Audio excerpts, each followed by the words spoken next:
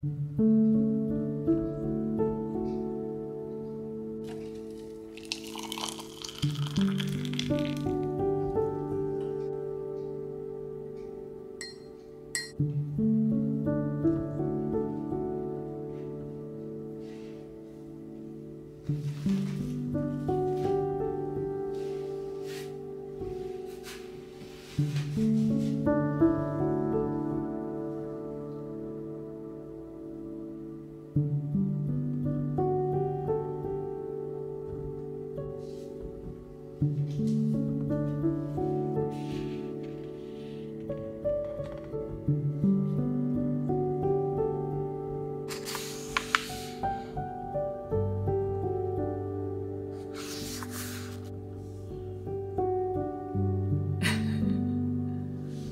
are you doing?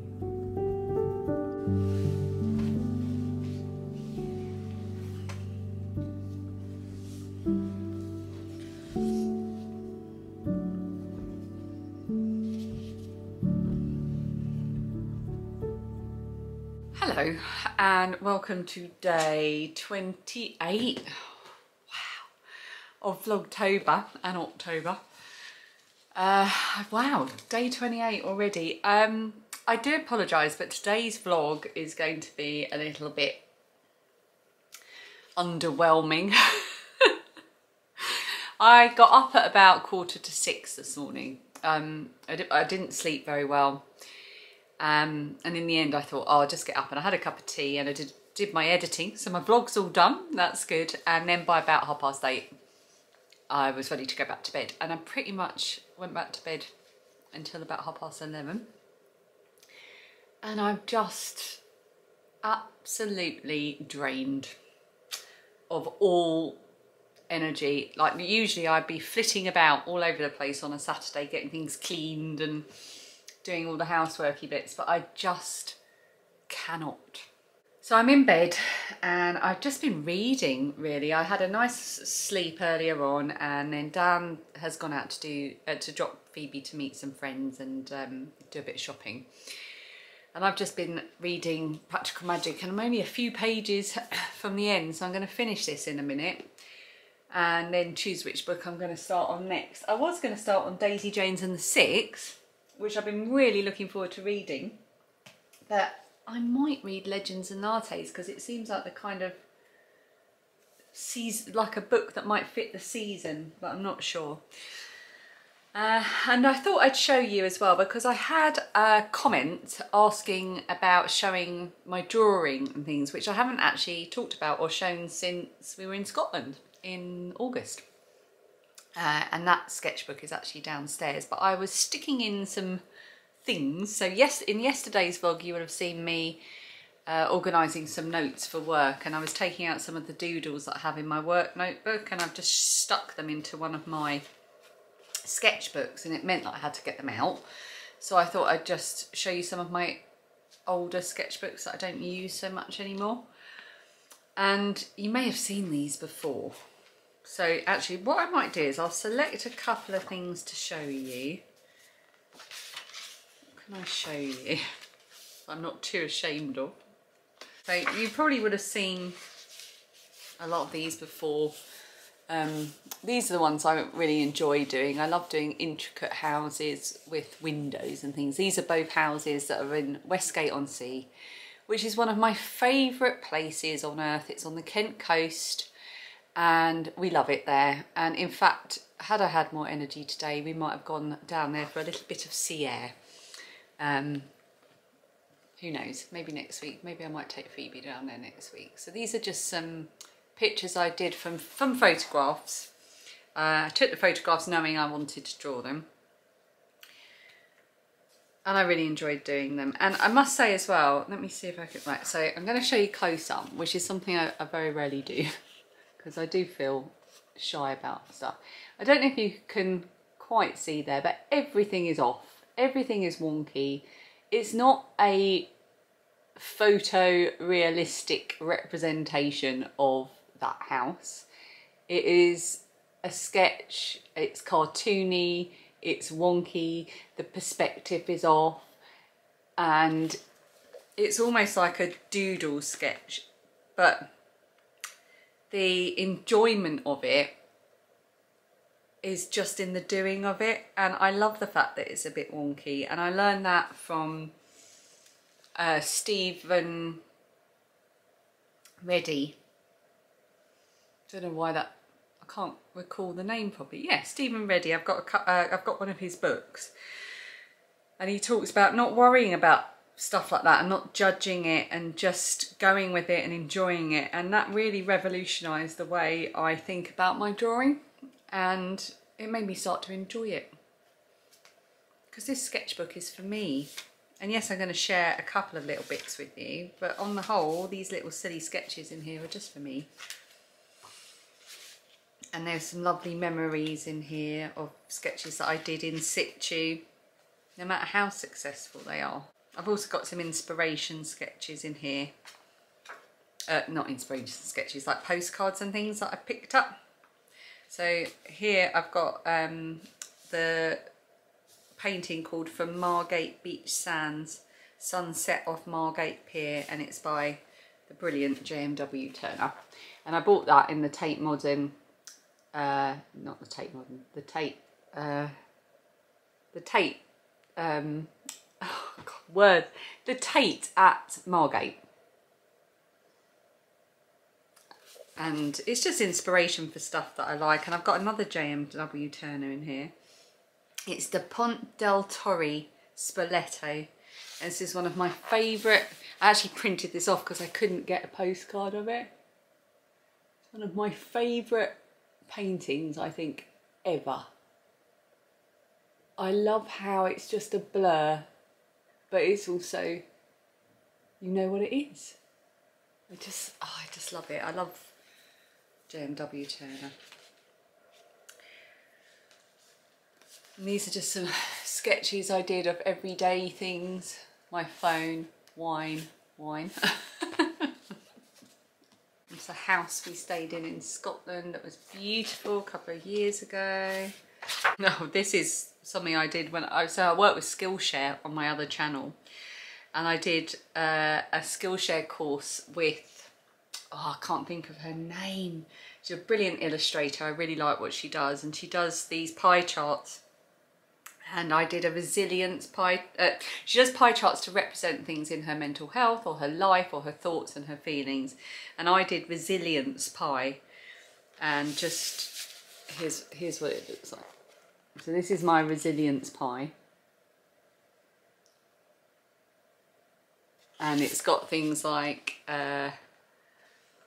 every day over 23 degrees Celsius, diagnosed with ulcerative colitis at 19, total proctocolectomy at 35, 16 years of driving in South London, postnatal depression, every colonoscopy, 2020 has got its own slice here, things like that. That was really good fun to do. And in fact, I will link that Skillshare class underneath if you are on Skillshare, because it was a really fun exercise.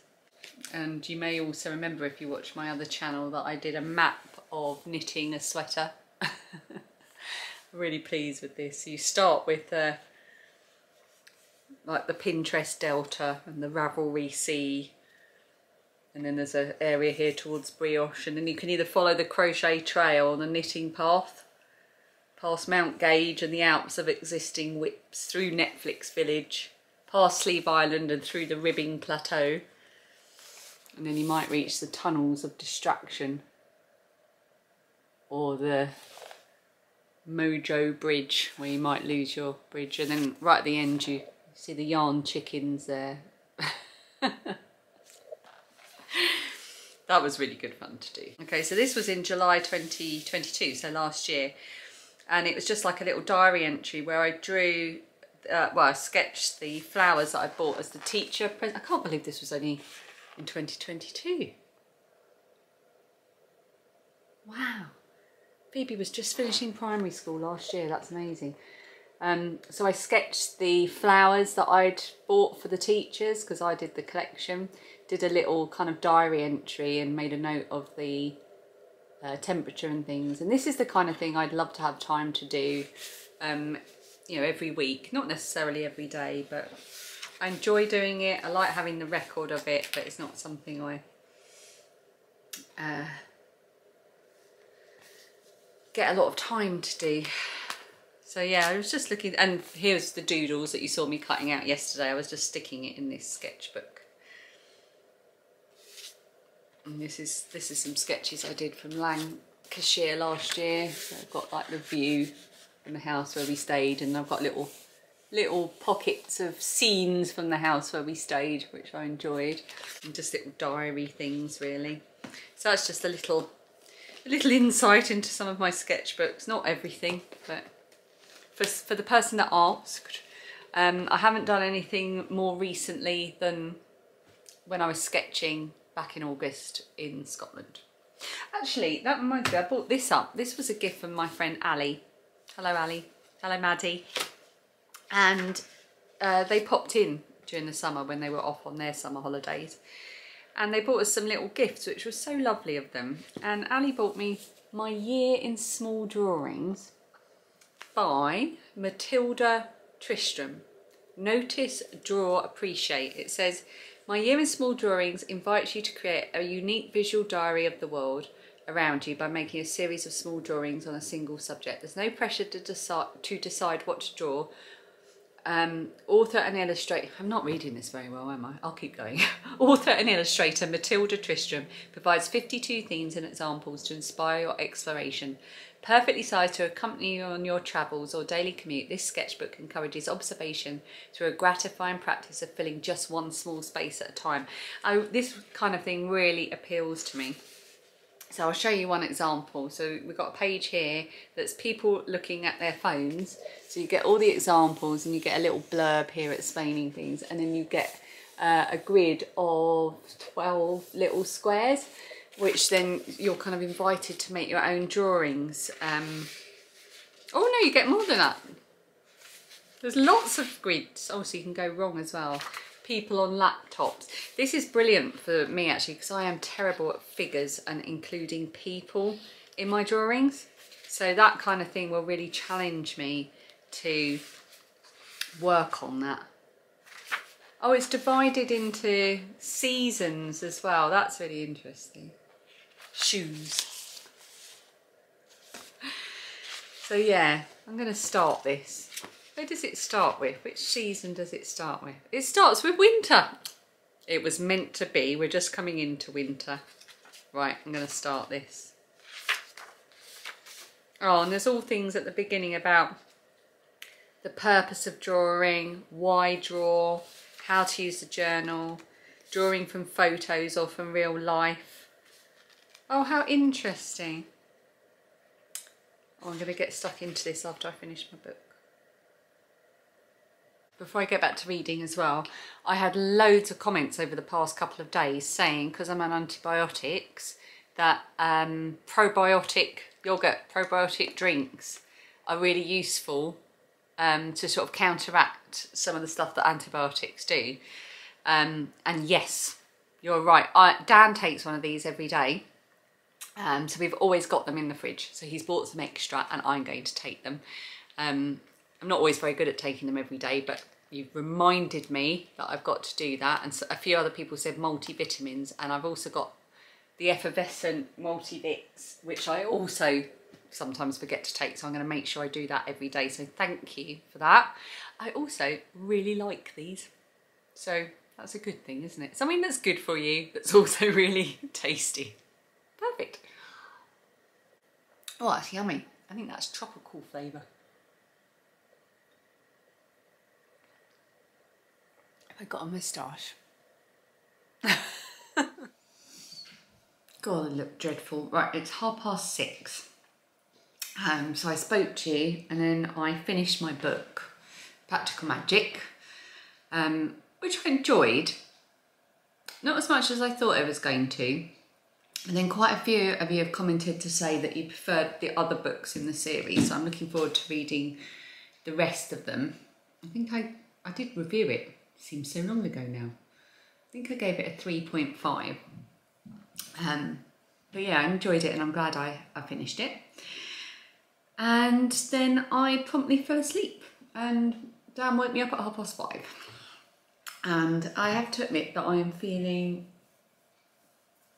not great. And Dan's just on his way back with Lilia from work, so I'm going to put some pasta, the rest of her tortellini on from the other night for her, because she's then straight out to a party. Dan and Phoebe and I were planning to have jacket potatoes. I'm not sure if I'm going to manage it, but I'm going to cook it. And anyway, and it's Saturday, and I hate Saturdays, especially Saturday nights, because everything just feels loud, and I'm just ready for it to be tomorrow. Grumble, grumble, moan, moan. Sundays are my favourite. I just realised I've got my friend's name written on my hand to remind me to text her as well, so I've got to do that. Putting Vaseline around my mouth all day. I'm just hideous. I've been applying Vaseline all around my mouth because I've got these sores at the corner of my mouth where I'm so run down. So I'm tired and my hair's scraped back and I'm covered in sores and Vaseline. I've said it before on these vlogs, but do you remember Colin from the British Empire? He was always like disgusting and had like weeping bandages and sores on his face and stuff. Yeah, that's me right now. Anyway, I think I'm going to say goodbye, and this vlog's going to be a bit of a weird one. I'm really sorry. It's just I've been sleeping all day. So you've got what I was talking about earlier, and that's going to be about it, I think. And I think if I keep vlogging, I'm just going to end up moaning, and nobody wants to watch that. So I'm going to say goodbye. And I'm going to go and put my pillar candle. My pillar candle on the mantelpiece ran out, so Dan picked another one out. Picked another one up today. So I'm going to go and put this on the mantelpiece and light it. It's nothing like lighting a fresh pillar candle. Lovely. And I'll see you tomorrow for Sunday, best day of the week, and day 29 of Vlogtober. See you then.